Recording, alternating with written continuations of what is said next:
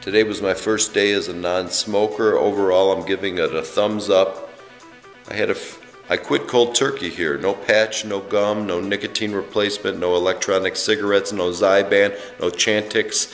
I had no acupuncture. I had no kind of a catnip enema, as some have suggested that I receive. And to the guy who suggested the catnip enema, you can go to hell, buddy! No, I read the book by Carr.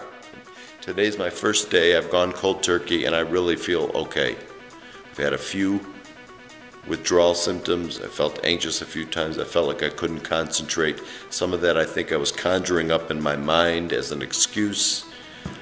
Overall, I feel a better energy. I'm starting to breathe better, but it's going to take a while. And God bless us all.